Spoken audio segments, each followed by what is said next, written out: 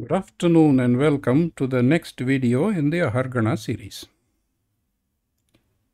In the last video, we had pretty much completed all the 9 manas defined in Surya Siddhanta. We closed with Gurur mana, specifically Samvatsara. So there is nothing more left from a calendric perspective. But there is one calendric element that we use very often today, which I have not covered at all so far. And that is nothing but the day of the week, or Vaara. So why did I not cover Vaara so far? The primary reason is that the Vaara is not included by the Surya Siddhanta in any of the 9 manas. It's simply not there. In fact, the Surya Siddhanta does not even recognize the Vaara as a calendric element. But it does talk about, not exactly Vaara, but it talks about something called ruler of the day. In fact, it talks about ruler of the hour, ruler of the day, ruler of the month, ruler of the year, of which this ruler of the day is what we are today calling as Vaara. So what are these rulers? The rulers are nothing but grahas. So the Surya Siddhanta gives a formula. It doesn't actually define anything. It gives a formula saying, given a particular date, this is the formula for calculating who is the ruler of that day, who is the ruler of the month to which the day belongs, and which graha is the ruler of the year to which that day belongs. And working backwards from the formula, it is possible to understand a structure which the Surya Siddhanta is using. And this structure is completely outside the 9 manas of time. So there is very little astronomy in this structure, and it is not part of the 9 manas, any of the 9 manas of time. Still, because we use Vaara, for completeness sake, I will cover this structure about the Vaara in this episode. So the fundamental idea is that Surya Siddhanta is saying that even before it gets down to a day, it says that, first of all, there is a subdivision of a day called an hour.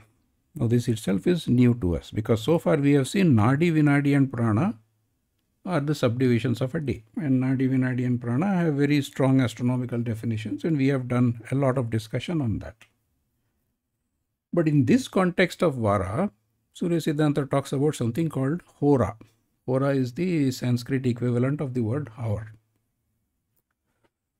And there are 24 horas in a day, exactly like in the modern timekeeping. So I am showing you that in a chart here. On this axis, I am showing you 1 to 24. These are the hours. And I am showing you 7 days. 1, 2, 3, 4, 5, 6, 7 days here on the rows. Now the Surya Siddhanta says that for each hour, there is a graha which is assigned as the ruler of that hour. The Sanskrit word they use in Surya Siddhanta is horesha, which stands for hora ishvara. So there is a horesha for each hora. And it is used out of all the grahas, only 7 grahas, not all the 9. The sapta graha it has used because the 7 are the physical grahas. Rahu and ketu have been excluded. And the grahas have been laid out in a particular order, starting from Shani down to the moon, Soma. Shani, Guru, Mangala, Ravi, Shukra, Buddha, Soma.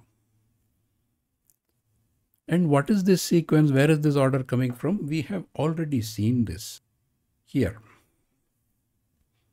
This model is familiar to all of us. We have discussed this, where we have seen the various planets and the order in which the planets are arranged. Specifically, they are arranged in a sequence of sidereal orbital period. The slowest orbit, the slowest moving is Shani. That's why it's called Shanaishchara. And the fastest is Chandra. In 27.3 days, he completes an orbit. So that is the sequence in which they have been laid out, from Shani to Chandra. And that same sequence is followed here. From Shani to Soma. This is the only astronomy involved here. After this, there is no more astronomy in the picture. So for each hora, there is a horesha assigned. And I am starting with the hora number 5. But what the Surya Siddhanta assumes is that there is a first day of creation, which is the beginning of the Mahayuga, Chatur Yuga. The first day, first hora is assigned not to Shani but to Surya, Ravi. Because Surya is the most important, Sun is the most important. It sustains the entire human civilization. So the Sun is given precedence here. So from there, the next horesha is Shukra, next is Buddha, next is Soma.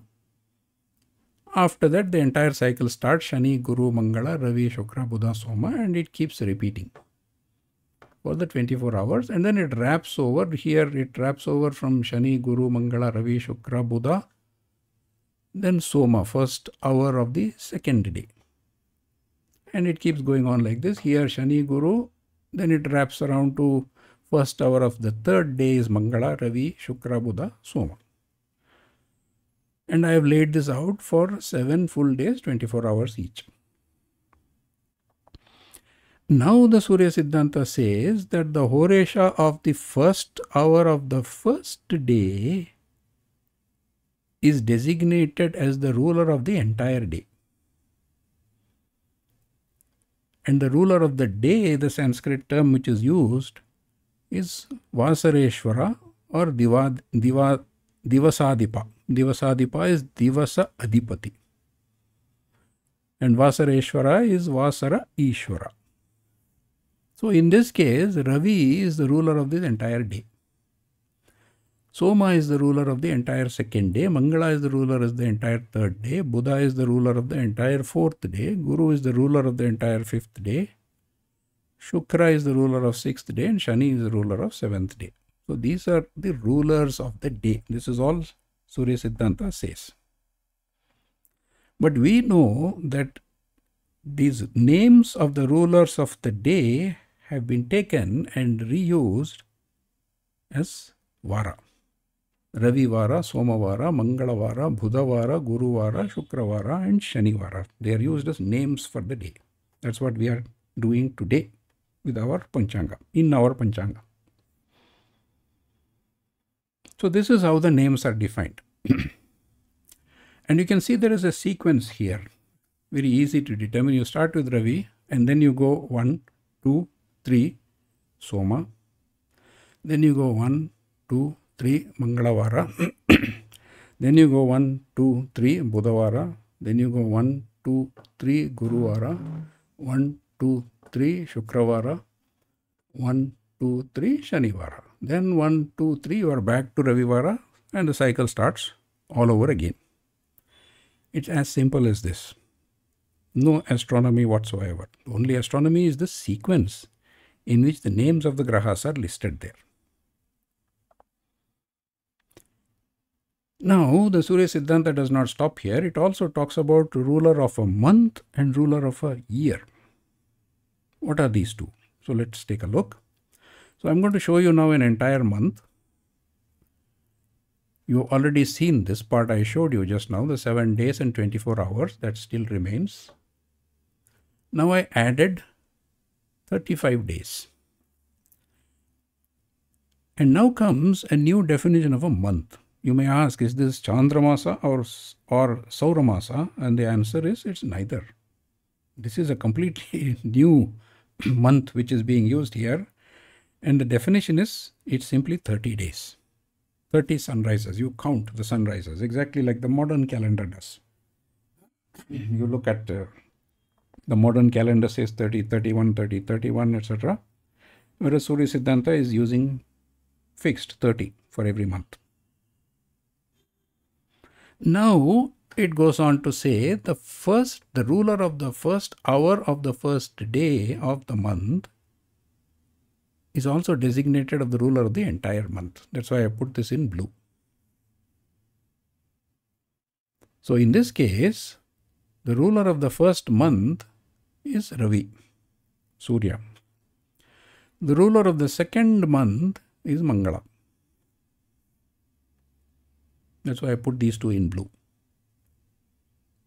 So first of all, a new definition of month as a fixed duration of 30 days, which is unlike anything in Chandra māna and saura māna. And secondly, this idea of ruler of the month is the ruler of the first hour of the first day becomes the ruler of the entire month. Then comes the idea of ruler of a year, which is taken one step forward. So let's take a look at that. So now I'm showing you 12 months. And this is a new definition of a year. This is neither chandra varsha nor saura varsha. This is a completely new structure. 12 months make a year, exactly like in the modern calendar. And I removed the hours and I put the days here, 30 days. So your Vaara came here in the horizontal. Ravi Vaara, Soma Vaara, Mangala Vaara, Buddha Vaara, Guru Vaara, Shukra Vaara, Shani Vaara, and keeps on repeating. And here are the 7 rulers of the months, the first month. And then it starts repeating again, Ravi, Mangala, Guru, Shani, Soma, Buddha, Shukra. Then again Ravi, Mangala, Guru, Shani. It keeps on repeating. Not 7 days now, 7 month cycles. This 7-month cycle is no longer used. This concept of ruler of the month, we have completely dropped this. We don't use this any longer at all. But here also there is a sequence, and a very simple sequence here. Remember, this is the order of the planets which I showed you. The slowest is Shani, fastest is Soma. This is the order in which they are laid out.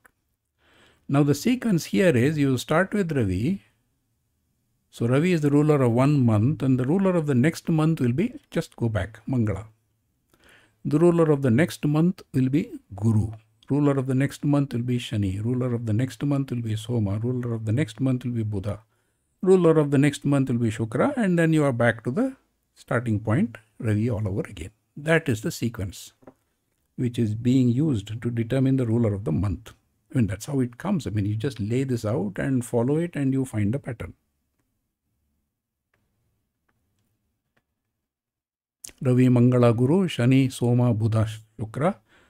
Ravi, Mangala, Guru, Shani, Soma, Buddha, Shukra, going backwards. Now on top of this, there is one more concept, ruler of an entire year. And who is the ruler of the entire year? Very easy to guess. The ruler of the first day of the first month is the ruler of the entire year. In this case, again, Ravi is the ruler of this entire year. For the second year, Buddha is the ruler. That's why I put it in green color. These blue gradations, I'm just showing you the 7-month cycles where the names of the ruler of the months keep repeating every 7 months. So this ruler of the year, if we take a look, here is a cycle of ruler of the year. I put the months on the top. I put a lot of years now. 16 years I'm showing you. And you see it's Ravi, Buddha, Shani, Mangala, Shukra, Soma, Guru. So there is a pattern here also, Ravi, Buddha, Shani. So you start with Ravi, 1, 2 Buddha, 1, 2 Shani, 1, 2 Mangala, 1, 2 Shukra, 1, 2 Soma, 1, 2 Guru. Then again 1, 2, we are back to Ravi, the starting point. So very cyclical, very repetitive. Now this is a cycle of 7 years. And then the name repeats. The name of the ruler repeats. This concept of ruler of the year is also no longer in use. But it is there in Surya Siddhanta. This whole system is defined as formulas, and working backwards from the formulas, I deduced all these new definitions of month, new definition of year.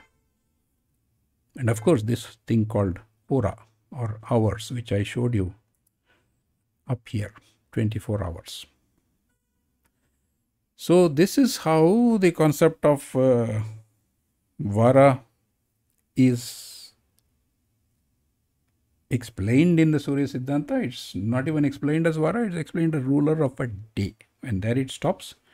But in our modern usage, we have taken the ruler of the day and made it day of the week.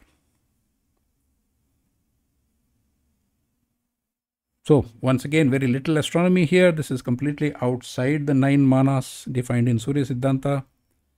Only astronomy is this basic sequence of the orbital period of the planets.